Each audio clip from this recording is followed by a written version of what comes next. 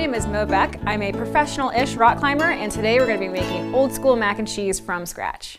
So my fridge these days is pretty bare, but we always have the important stuff: chocolate syrup, beer, butter.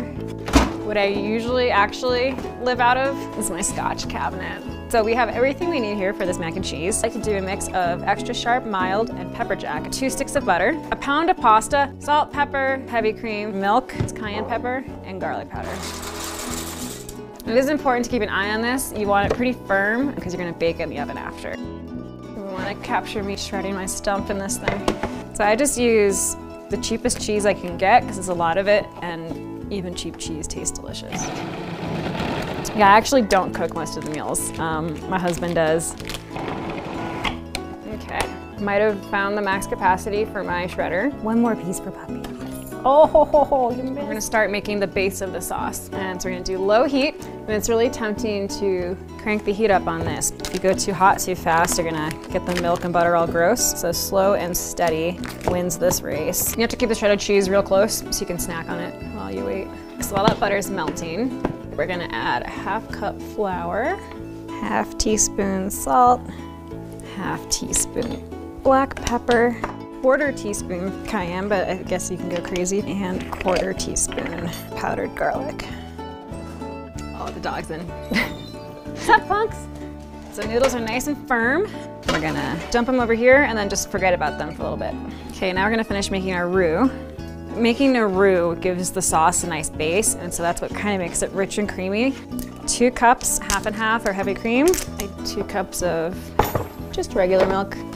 We're gonna let this kind of cook down until it gets nice and thick. I think another part of growing up in New England was you have to eat stuff like this that's just high calorie, fatty, because the winters are so long and so cold, and if you just had kale all winter, you would die. We're gonna start slowly adding our cheese. Let it melt, keep stirring it. I actually sound like I know what I'm talking about. I think that's just how much mac and cheese I make. I probably go through like 50 or 60 boxes a year, is my guess. Divided by 16. That's dry weight, 22 pounds of mac and cheese. So now this is the sauce. Oh, look at how good it is. You can see the pepper jack in there. This is why I add the pepper jack. I think the pepper jack adds nice texture. So I like to do half of the pasta, and then I'm gonna add half the sauce, and then put the other half on, and then pour the rest of the sauce on. Oh, I wish you could smell this right now, people in internet land. Okay, forget about this for a hot minute. We're gonna take our second stick of butter. We're gonna make our breadcrumb topping. Okay, so now you have that butter melted, we're gonna add breadcrumbs. If I hadn't done the pepper jack, I'd probably use Italian breadcrumbs for some seasoning.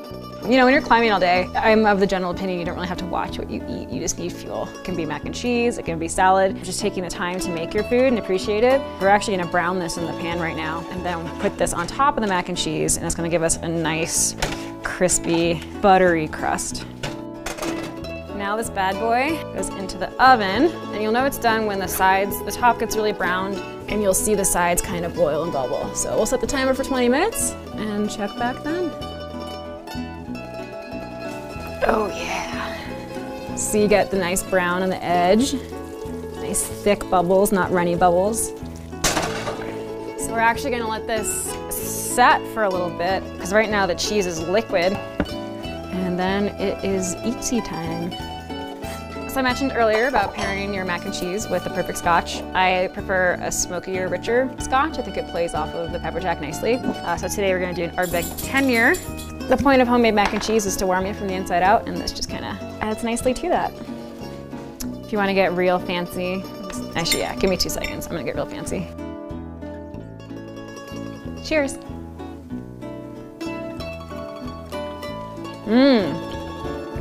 Oh yeah. I'm not gonna poop for a week. It's awesome.